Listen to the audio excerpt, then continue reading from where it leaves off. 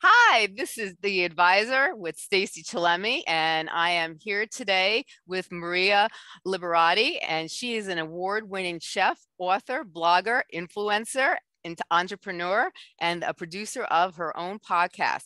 Maria is a world award-winning author and blogger. She is also a fabulous professional chef, and she has won awards for her book, The Basic Art of Italian Cooking. And she has a book series. And she also, like I was mentioning before, has a fabulous podcast. And she's a contributor to many national and international publications, multimedia journalist. And she has a lot to tell you about cooking. So I'm so excited to have you today, Maria. When I was reading your bio and I was looking at all the things you accomplished, I was just amazed how much you've done with cooking. And I'm so glad to have you on our show. So why don't you let the audience know a little more about you and tell them, all the things that you've been doing. Great. Well, Stacey, first, I want to say thank you for having me. Also, I'm excited to be here and share myself and my life and everything with your audience, with you also. So yes, let's see, where can I start? Well, I didn't originally, my career wasn't originally in the culinary arts. It was really, I actually went to university to be a linguist. And while I was doing that, so I was studying French, Spanish, and Italian. And while I was doing that, I was also modeling.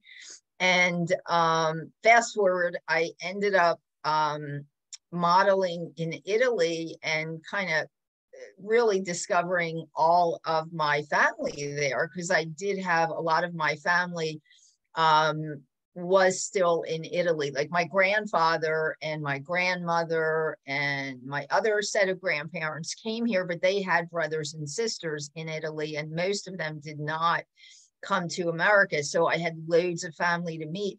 So I ended up going there. I was modeling, and all of a sudden, on like off times, I would try to, find family and study a little bit more of my family. And basically my dad's family, my dad's dad his family had this big vineyard in the mountains of Abruzzo, which is it's kind of south, but it's not real far south of Italy. They consider it southern Italy. So it's really beautiful. It's kind of still untouched. You have the mountains and the sea.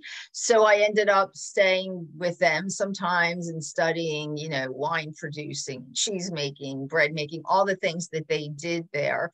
And then my grandmother, actually, her family had a bakery, and they used to make this traditional bread that they make in their town. This was in another part of Italy. So I got to, kind of hang out with them and study stuff and all that there, and actually found one of my great aunt's recipe books written all in Italian, and kind of translated that because I knew Italian. So all of these things kind of added up together.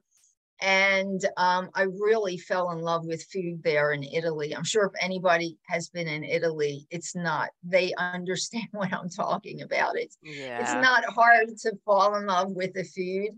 Oh, yeah. So you know that. Yes. Yeah, I've been there a couple of times. So go on. There you go.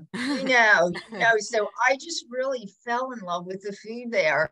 And I also was a writer. So I did write while I was modeling. I did write for some fashion magazines on like natural health and beauty and stuff. So I started combining my, writing with the, when I studied the culinary arts. I guess I'm kind of fast forwarding. So I ended up first studying the culinary arts professionally. I ended up working with, at my relatives, kind of studying with my relatives. But then, and I was starting to do these cooking programs because I spoke Italian and English. So at resorts, it really came in handy to be able to have those two languages and, speak two languages, since most of the people taking cooking courses are not really Italian. They're usually from other countries. So I would do that. And then I did end up studying the culinary arts in Italy formally.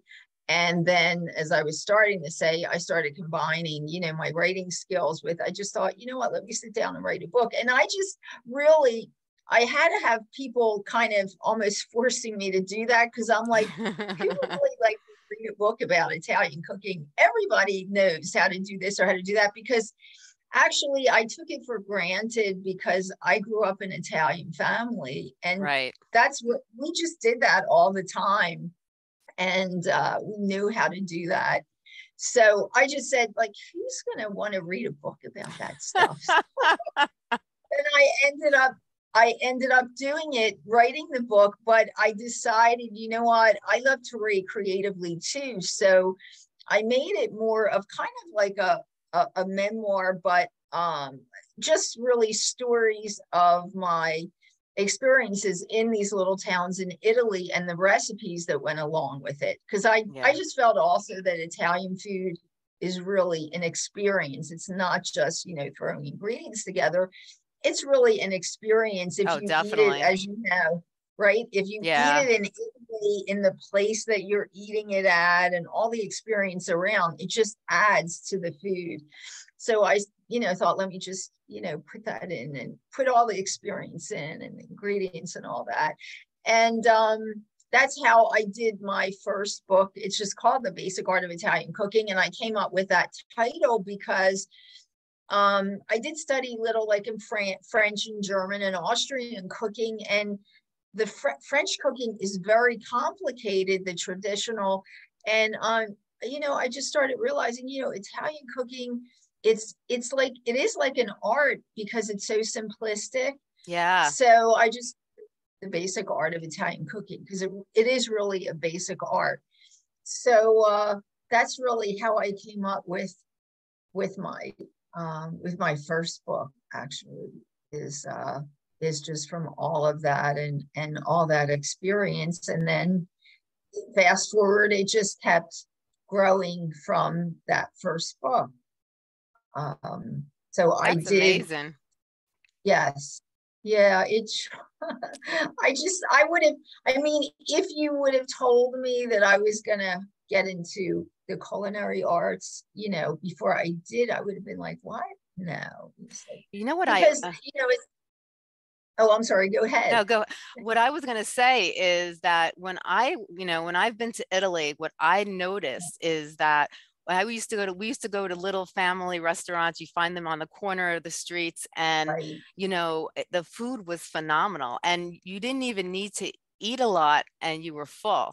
And Exactly. what I think made such a big difference was they were picking the tomatoes, and they were picking, they were cooking the fresh fish and getting it in the water and bringing it, to the restaurant, and everything was fresh. And maybe you can like tap in about the difference between how fresh ingredients, fresh food, fresh spices, herbs, make such a difference in the taste versus, food that, might be processed or might have been, not really as fresh. How the difference between fresh ingredients and fresh food versus, food that, is not, so fresh and, Exactly. And that is, you hit the nail on the head, really. So my mom's mom, she was from Italy, but I just want to, this story relates to what you're saying. So she loved to cook, and especially like on Sundays, we would be at her house, and all my cousins and aunts, we'd all cook the family meal together. And she would always just say, like, she would get the ingredients and do the same recipes, but this was before I ever went to Italy, and she would tell us it's just not the same taste. And I never understood what she meant. But when I went to Italy, that's what it is. You're like, you feel like you're awakened by these tastes that they're real flavors that you've never had, almost like you've never had.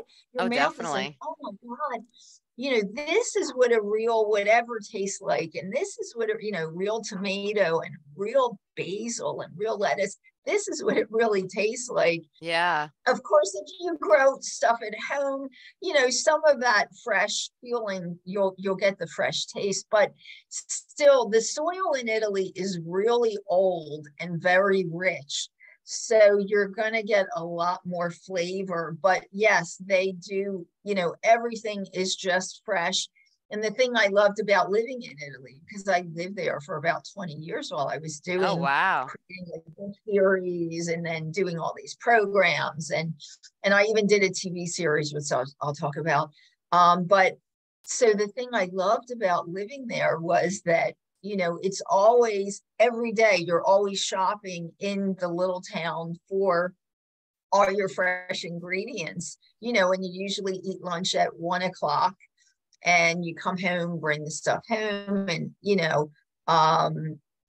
get ready to eat lunch at, for your 1 o'clock lunch. And lunch is usually a bigger meal, but it's so much fun because every day you have to shop for fresh ingredients.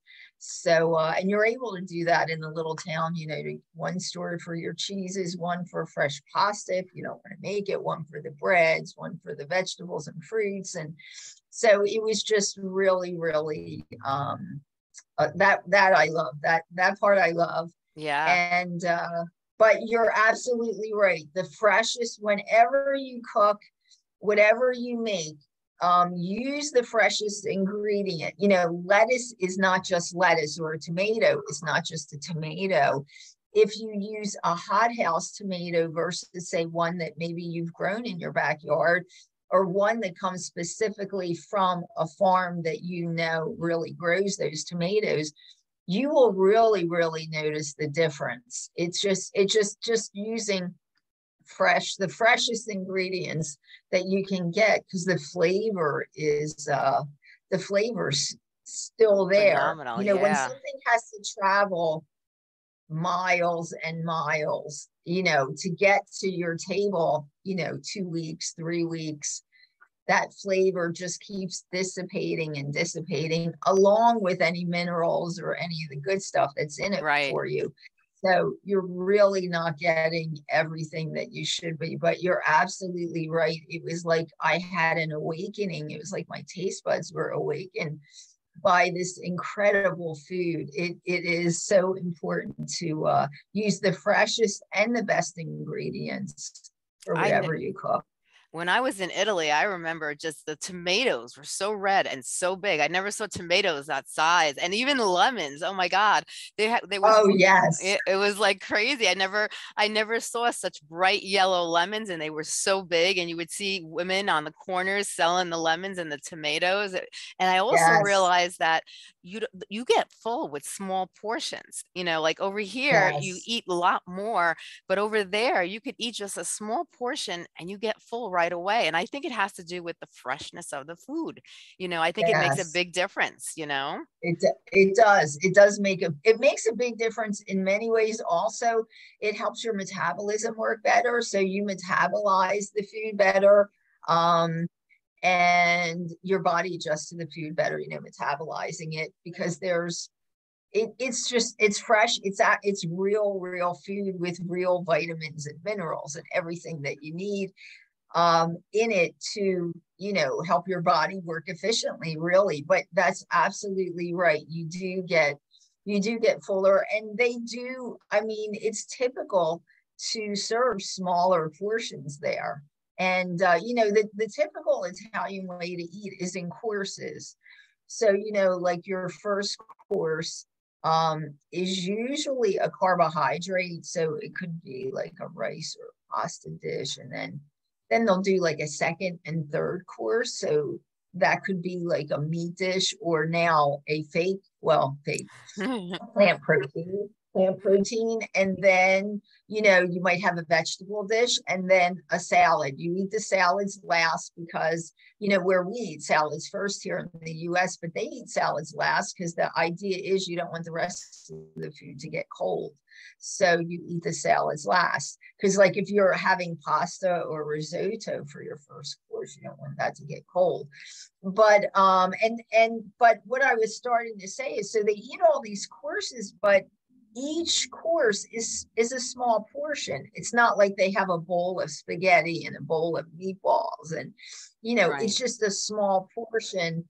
It's almost like a tasting platter. So if you go, most of the times, like if you eat in family homes, they'll just eat very simply, and they might just have like a pasta dish or a risotto and then some cheeses and bread and some vegetables. But if you go to, say, a wedding or a dinner or something like that, then they'll serve everything in courses. Or if it's like a holiday, like for Christmas or any of the holidays, they'll do these multi-course meals. But again, they're just like small portions, and it's almost like you're tasting, tasting platters, tasting each, a little bit of each. And you're absolutely right. It does. It does fill you up, because of, I think because of the freshness, must be lots of fiber in it and everything. Right. Because everything's just so fresh. But yeah, that's also like a kind of a secret to the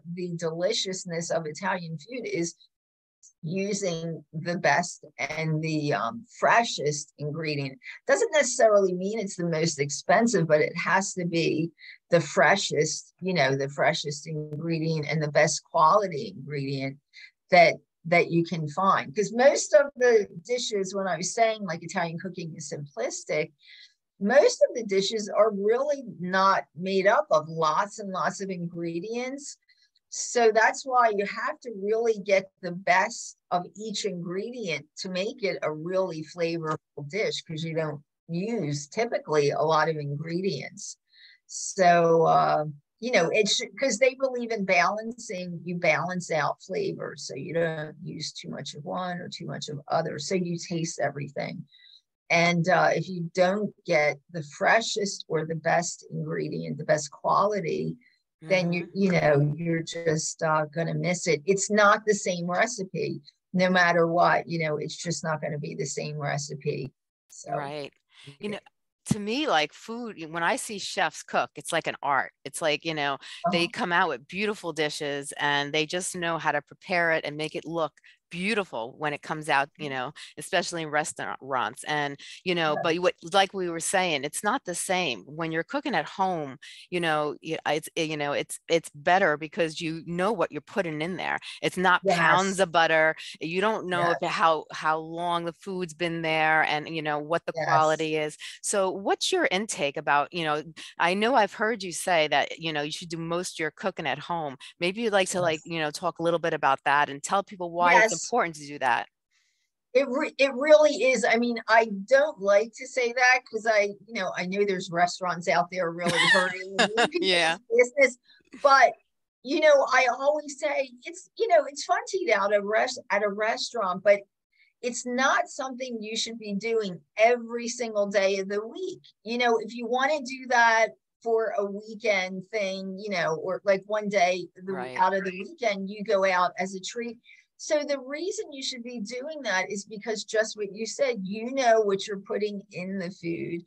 They're not, when someone makes your dish, they're not looking at the calorie content or, what quality of olive oil. They just have olive oil and butter that they're using for all these meals. So you don't know how much they're putting in. Are they putting in a lot of, what quality of ingredients are they using? You just do not, you don't know that. And what happens is generally, I know people that they go out to eat like constantly, and they're constantly like putting on weight and, in an unhealthy way, not saying that, but they're always like, I don't know why I'm always putting on weight. I'm eating like, things that they think are not really a lot of calories or something, but it's all processed because restaurants have to do things quicker. Fast food places obviously have to do things quicker. So unfortunately, they do have to use things that are more processed. And your metabolism, it just sits in your body like junk. It doesn't metabolize. It just goes, to fat and things that you don't want. And that's what happens. So yeah, it's really important to try to cook at home as much as possible. Try to cook as much of your own meals. And I know it's really difficult, especially if people have kids and they're running, work, kids, school activities and all that. It is really difficult to do that.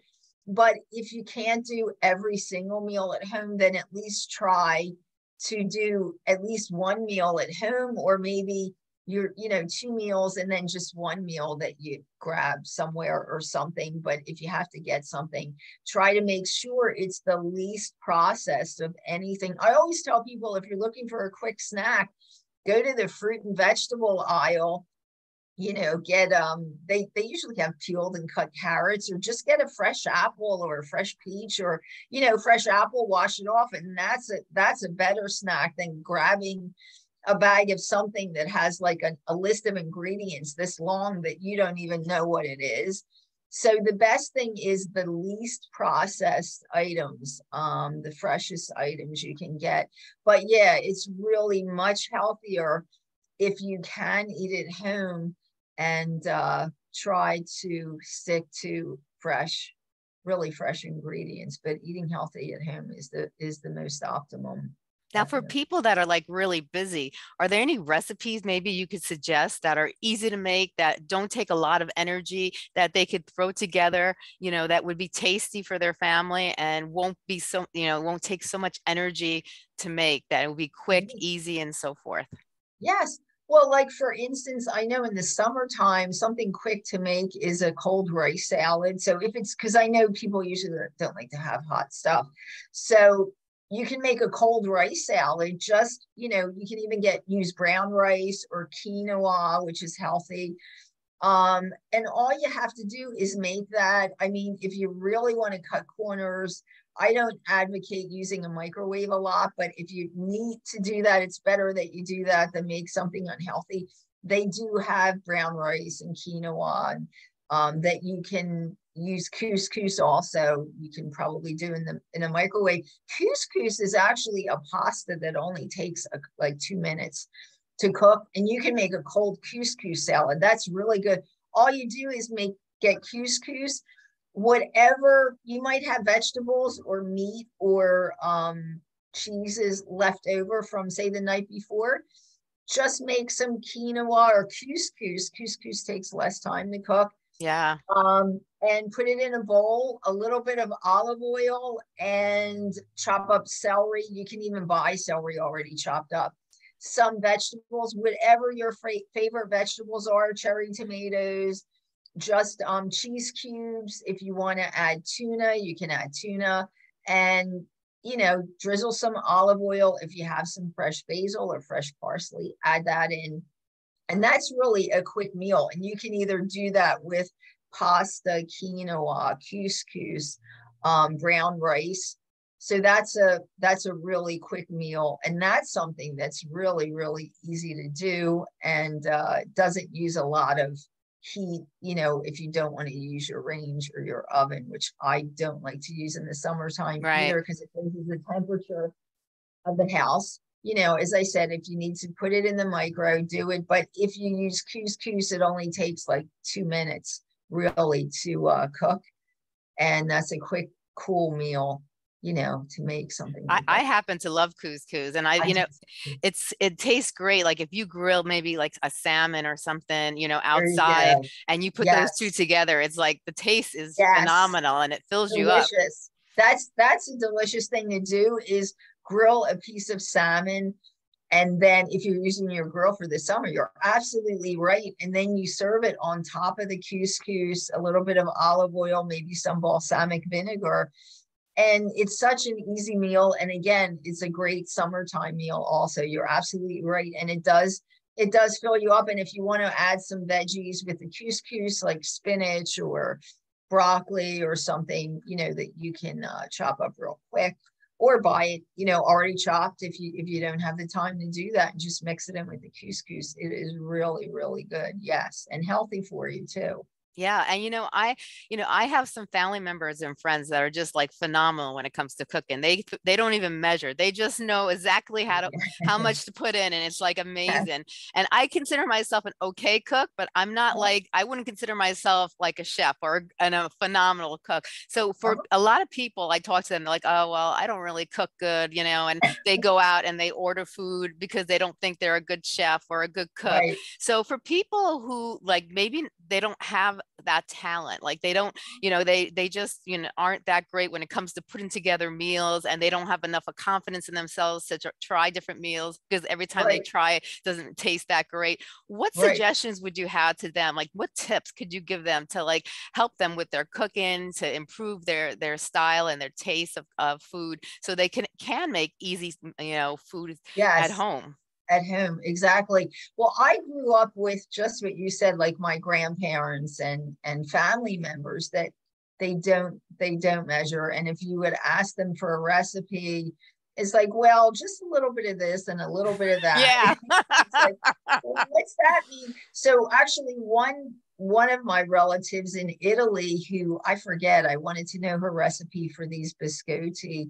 I finally said, look, let me be there when you make them, and I'll measure, what you put. But I actually do the same. Like when I cook, it's really a little bit of this, a little bit of that. With baking, you have to be a little more exact. You really do have to measure and know what you're, cooking. But with a lot of pasta dishes, I have a certain amount of this or that I like in my dishes. So yeah, people need to develop their own style and kind of develop an intuitiveness to the ingredients, get kind of a relationship with their food. So taste what you're doing. It's really not rocket science. It's not that difficult. The best way to do it is to just try. Well, I think the best way to do it is pick up a cookbook and try, just emulate or do the exact recipe. From that recipe, you're going to be like, you know what, I think there's too much olive oil for my taste, because everybody does have different tastes. Oh, for sure. So, or I think there's too much salt or too much this or too much that.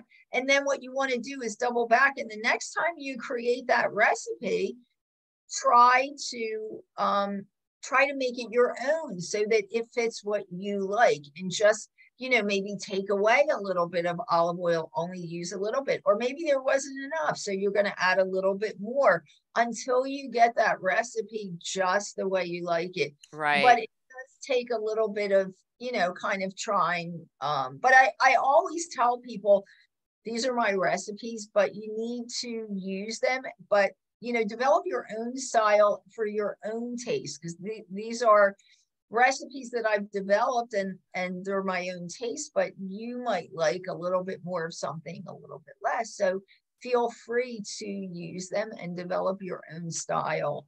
So, but yeah, that's the important thing. People should try to develop their own style of how they like, what they like. Maybe you don't like olive oil. I know people that don't like the flavor of olive oil. So try another oil that you might want to substitute: avocado oil, grapeseed oil. There's so many other oils out there to try. So, or maybe you want like a lighter tasting olive oil. So, there's so many different ways that you can switch up a recipe, and recipes are not meant to be written in stone. So I always tell people to feel free to switch up, if you don't like, because the typical sauce, Italian sauce, has basil and tomatoes, garlic, onion, a little bit of onion, olive oil, and that's pretty much it. But hey, if you don't like basil, or you don't like onion, or you don't like garlic, feel free to take it out. Try something else. What I do sometimes now, I actually use, I try to make my dishes have more purpose to them. So in other words, I even do things like I add cumin or turmeric to Italian dishes, because they're really, turmeric and cumin are not, that tomatoes and basil are not good for you, but turmeric, cumin are things that are really good for you. Right. So it kind of adds another level to your food. So experiment with that. I experiment with that all the time, finding these herbs and spices that have health benefits, and I add them into my cooking as well, because then it brings a whole other purpose to your food. That's interesting. So, It's basically like practice makes perfect. You really have to yes, listen to your taste buds and you, go with what you you really, do go with what you really, exactly, with what you really really like. like. Yeah, Yes. Uh-huh. that's great. And I know that you've written a couple of cookbooks. So can you tell us about that? Yeah, so I mentioned the first one, The Basic Art of Italian Cooking. So that one was pretty much, as I was saying, like a memoir of visiting and living in these little towns in Italy and kind of discovering them, because I discovered the little town that my grandfather was from, where they had the vineyard, and some Wow. little um, tidbits kind of from experiences in that town, Yeah. and recipes from all these places that I went to, and just kind of charming experiences with people, and because the people there have Yeah, a lot of character. they do. So that book is about that, and that the first book has the most basic. If anyone is just starting out, I always tell them, if you want a cookbook that is just very easy to use, that one has all the most basic recipes and the easiest recipes. And then my second book is called The Basic Art of Italian Cooking. They're all The Basic Art of Italian Cooking, but the second one is subtitled Holidays and Special Occasions. Oh, that's So, wonderful. yeah, so that one was all about, it goes from Christmas Eve to, let's see, Christmas Eve, Christmas Day. Each chapter is a different holiday: Christmas Eve, Christmas Day, New Year's Eve, New Year's Day, Valentine's Day. Oh, wow. Oh, I forgot La Befana, the Epiphany, which is in between, which is right after New Year's. So La Befana is the Christmas witch. I don't know if you've ever heard of that, but that's a tradition the Italians have Right. on January 6th. And then Carnival, which is like their Mardi Gras in Europe. So each chapter is devoted to a holiday. And of course, I have like holiday stories in there. And then there's a menu and recipes that go with it. And then my third, The Basic Art of Italian Cooking, is subtitled Da Vinci Style, because while I was in Italy, I started researching more and more Leonardo da Vinci. The Yeah. things he did there just fascinated me. And the more I found out about him, I found out that not only did he do, the artwork and Right. and science stuff, but he also was a foodie, and he loved cooking, and he invented some things for the kitchen that we use that were Wow. kind of hidden, because I mean everything else overshadowed that, the Mona Lisa, that's all people talk Yeah. about. But he invented the fork and knife, like the table Oh, did setting. he really? Yes, he invented that. He invented the olive oil press. He also Wow. invented the rotisserie for the chicken. And there's so many things that he invented. And he was also a meal planner, a wedding planner. So the legend has it that he really did plan out the person that was the real Mona Lisa. He planned out her wedding, the meals and everything. Really? Yeah, they had entertainment and all this. But the really interesting thing was that, so while he was going to school in Florence, in the main area of Florence, downtown Florence, he was in school with Botticelli, who is also a very famous artist. And so they needed to support themselves. And well, Leonardo da Vinci first became a waiter in a restaurant on Ponte Vecchio, which is like the bridge in Florence. And what happened one night was that the chef became sick, and actually he died of food poisoning, because Oh, back then, wow. who knows what they did. So he quickly became the chef of the restaurant. Oh, And wow. what happened was, though, they ended up firing him, because back then they did used to serve food in these gigantic portions. And his idea was, I mean, the idea of bringing aesthetic value to the plate comes from Leonardo da Vinci. So Really? Yes, so he started creating these beautiful plates with like small portions, and he felt that balancing your plate is like balancing the palette. You know, you had to balance the colors on a palette. You have to balance the plate. So he started doing that, and people were complaining because they wanted these gigantic portions. Yeah. So he ended up getting fired, and him and Botticelli opened their own restaurant. You can actually find some of this stuff on the internet. They ended up opening their own restaurant, which again didn't last for long because they decided to draw out the menu artistically. So you kind of had to figure out, you can find the menu online actually. And they did the same thing. Everything was served aesthetically in little portions and all. So that lasted about 6 months. But anyway, so it was really, really interesting. So I wrote this book. Each chapter is actually devoted to a town in Italy that Da Vinci lived in, because he used to get commissioned to do all these projects. Oh, wow. And he would live in different towns. So each chapter, I think there's 10 chapters devoted to a different city in Italy that he lived in, and the recipes from that city and a little bit about, you know, what Da Vinci did. And then the one thing, I put a special touch in there, which are Da Vinci loved writing poetry, and he had some poetry in his notebook that was found about like different fruit trees and nut trees and food. So it was written though in Old Italian. So I had a scholar translate them into English, and they're Wow. in the book also to give you kind of a feel for Da Vinci. But that was really, I loved researching that book. That was a lot of fun. And then Yeah. my latest book, there are 2 books that I just did. One is my book that what I decided to do, you know, there was the pandemic and I really couldn't get to Italy. So I had all these diaries that I kept while I was living in Italy. And I decided to turn that into a book series. So I just released actually the first one. It's called The Basic Art of Italian Cooking Diaries, and it's subtitled Seasons because it's divided into each chapter is a season with recipes and stories. Actually, they're diary entries from that Mm-hmm. season. So I still have Wow. many more left. So I'll be making that a series. But the other project that was really interesting is I was selected to translate from Italian to English a book that is by an award-winning Italian journalist. Her name is Laura Donadoni. She's known as the Italian wine girl.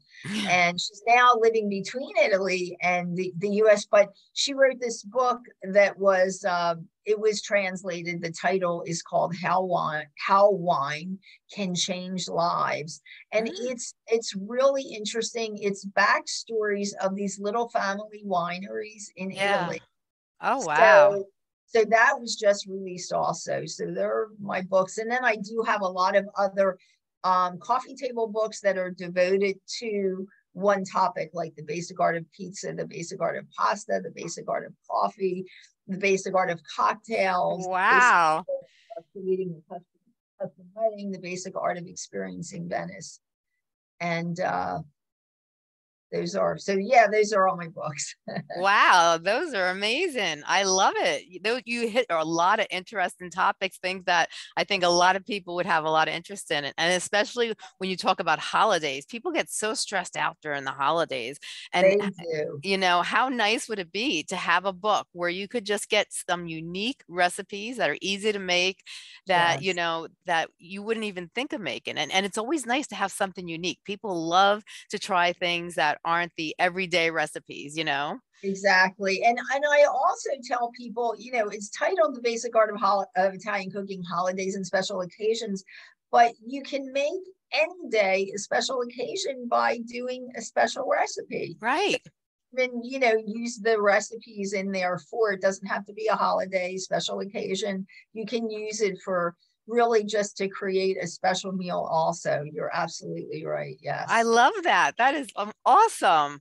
And Mhm. I also was looking at you have a podcast. So tell me a little about Yes. that podcast. I love it. Yes, well, so again, because of the pandemic, I Yeah. was supposed to start a radio show and do a TV series in the US, and all the studios were closing down and locking, and every day it was Mm, like, can I come to the studio? No, it's locked down. So, yeah. so I'm like, you know what? The easiest thing to do is just start a podcast from my own home Exactly. office. And I decided, what I decided to do, I wanted to make it, because especially because of the pandemic, very positive. I just want it to be fun, and Right. topics that are fun, that, people can would enjoy listening to, and just kind of as a diversion, because I think we, especially during that, and still do, need some diversions, need some positive things to just talk about or learn about, and cooking is definitely diversion. But the podcast isn't just about cooking. It's about, so the tagline is, it's the Maria Liberati Show, where food meets art, travel, and life. So we do everything from books and culture and art, and cooking, of course, and cocktails and coffee, and trying to think of anything else. I love um, it. so, I combine a lot of things: home design, home garden, DIY, do it yourself things. So, as I said, just all fun things that people can do, and, or just listen to without any negativity. So I thought Yeah. it's really important to bring this positivity out there. So that's my podcast. And I'm hoping to get my TV series up and running. I did, what I was mentioning is, so when I was in Italy, I did do a TV series for PBS that we filmed in Italy, and Oh, wonderful. filmed it. Well, actually, some of it was filmed in Amalfi. You were talking about the lemons. Oh my gosh, the lemons Yeah. are just, Well, you that's know, where I saw them in yes, Amalfi. yes, yes. That would be it. And they're just like, they're around, like, they're like, we have pine cones here in, because I'm in Pennsylvania, you have pine Yeah. cones. Well, the lemons are just there. And I remember just, oh my gosh, lemons. And I picked them up and I took them to my home in Abruzzo when I was done filming. But it was just amazing filming there. We filmed in Amalfi, and then Ravello, which is, there's Positano, Amalfi. Yes. Ravello is at the very top, which was absolutely beautiful. So it was filmed in English, but for PBS here in the US. So I was planning to do a TV series here in the US, and hopefully I'll be doing that again. I do have a channel on Roku called The Basic Art of Italian Cooking by Maria Liberati. So that's a channel there, and you can watch some of my videos there. I do have some streaming videos from the podcast and from some cooking appearances and just cooking videos that I've done. So that's there also. Now you have a website also. What's the name of your website again? Yes, the website is marialiberati.com. And I have another one, thebasicartofitaliancooking.com. And then there's the website for my podcast, the marialiberattishow.com. I love it. You've done so much. It's amazing. And you know what? Everything, people think so many things are hard, but with a little guidance, Yes, all the things that you talked about can be very easy to do.